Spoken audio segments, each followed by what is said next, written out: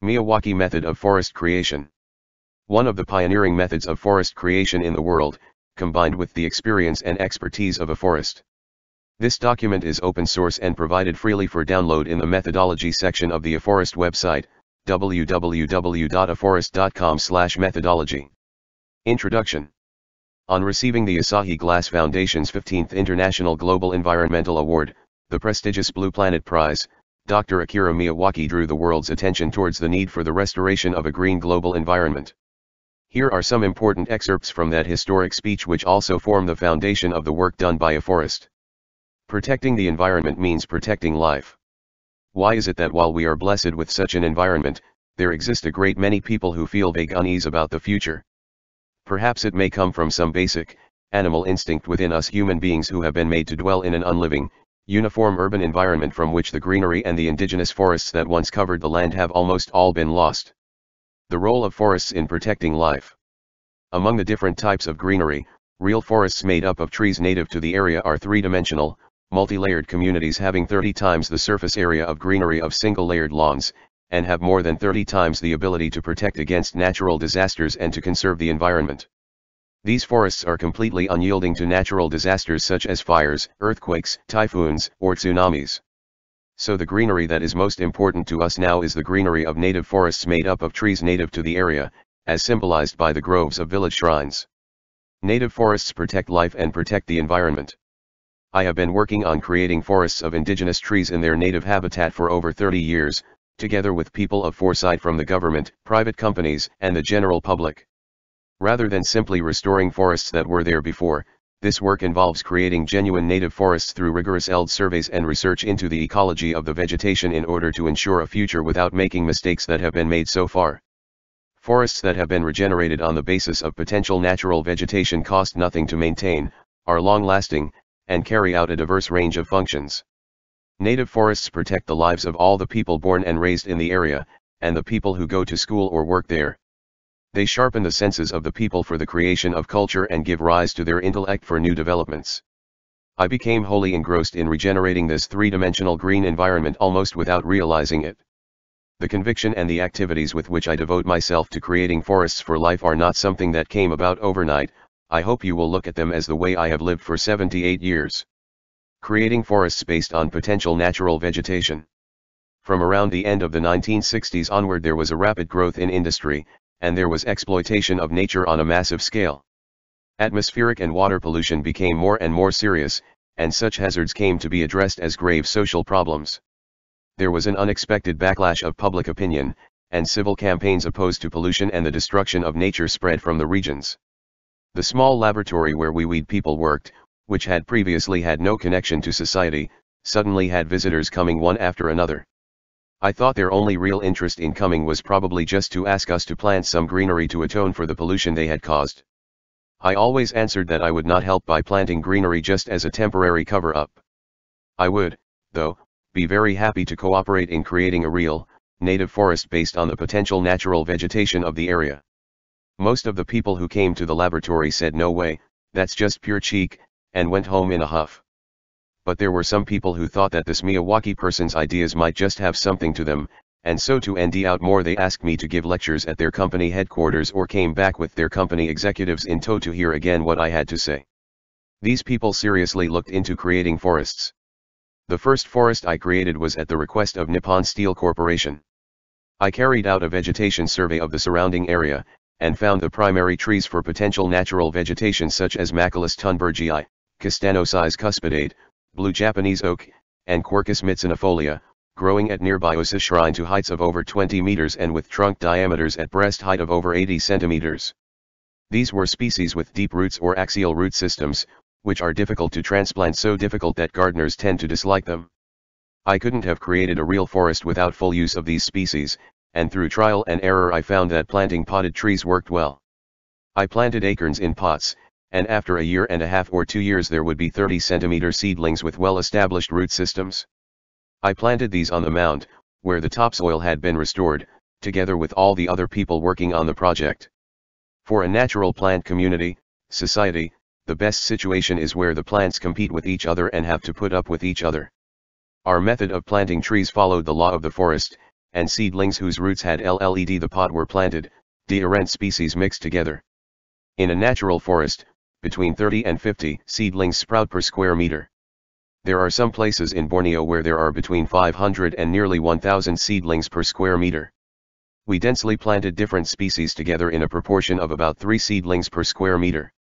In a natural forest, seedlings emerge from a covering of fallen leaves, and when creating the forest we spread a thick layer of rice straw on the ground.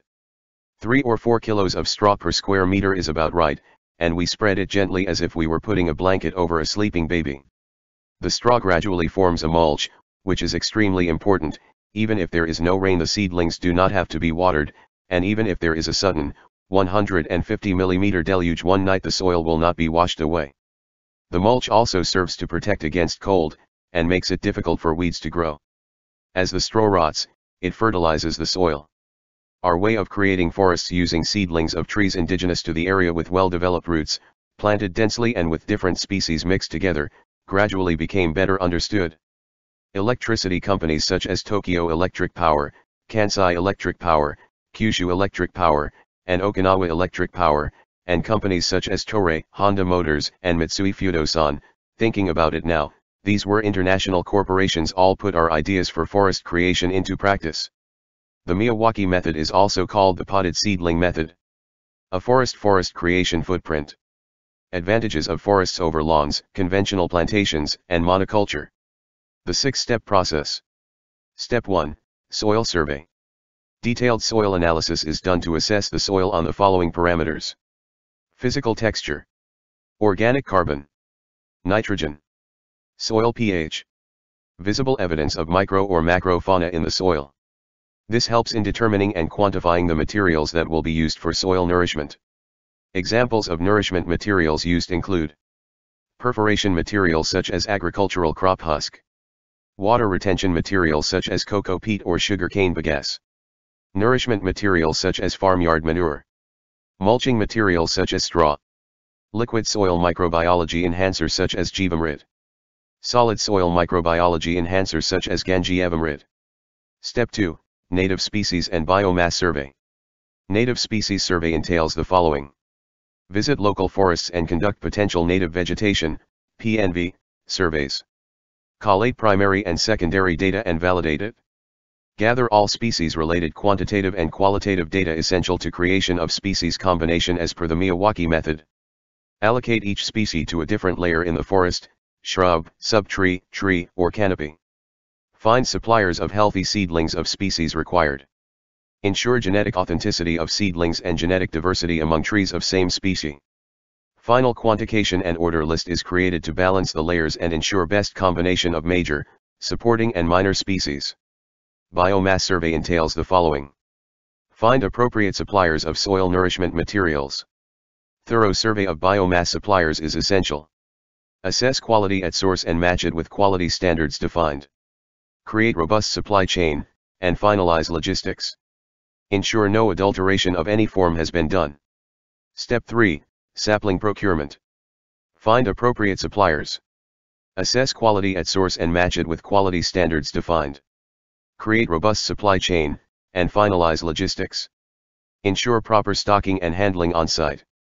Assess root zones of seedlings and ensure they are as per quality standards required for Miyawaki method. Fully developed root zones essential, along with healthy shoots. Check propagation methods and ensure they are as per quality standards required for Miyawaki method. Step 4, Soil Preparation.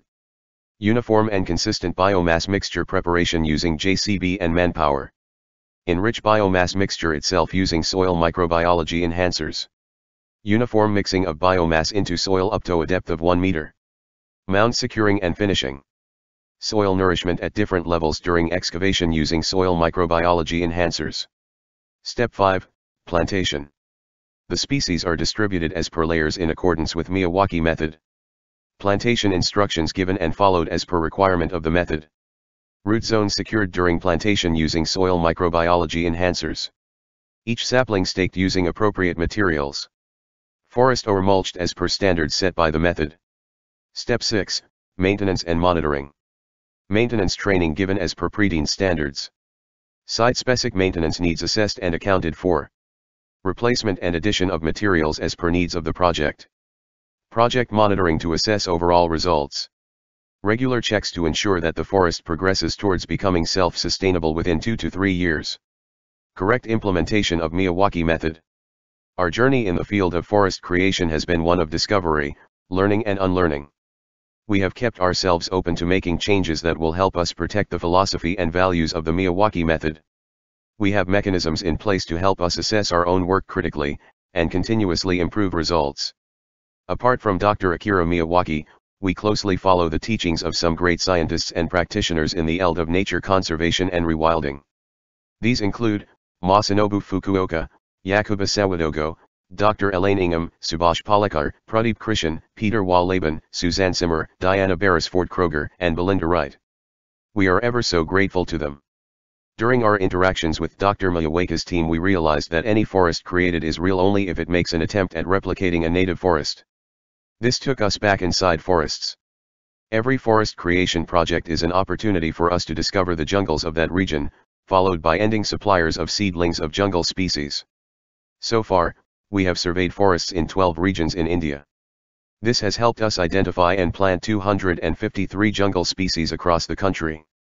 It is our responsibility to point out the differences between real versus fake, as we believe that if the method is followed religiously, it can help us bring back our lost forests.